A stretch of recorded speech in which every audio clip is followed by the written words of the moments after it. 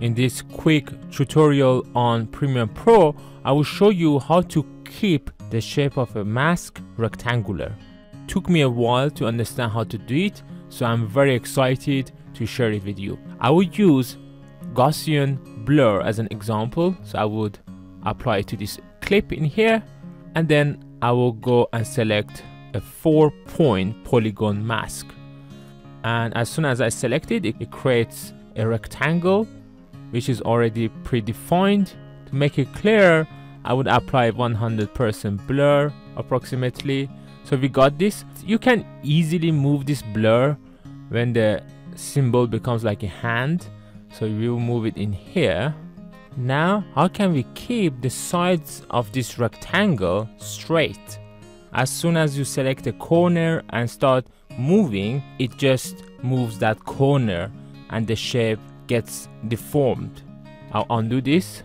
So to keep it rectangular, what you need to do is first just click on one corner, and if you look carefully at that corner, it has become a solid square. That means we have selected that corner. So hold your shift button on your keyboard and then select another corner, and these two have become solid now.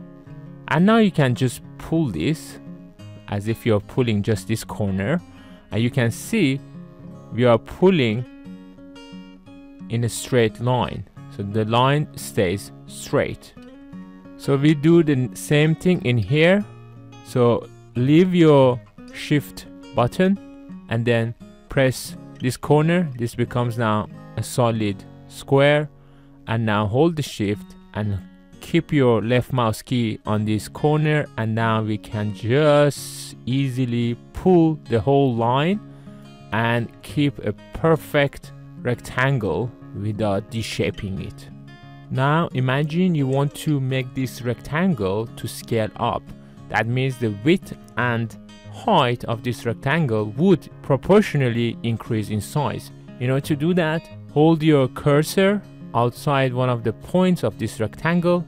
You can see how my cursor looks now. Now if I would just hold the shift key and move my mouse a little bit, the shape of cursor changes, and you can see two black arrows pointing to either directions.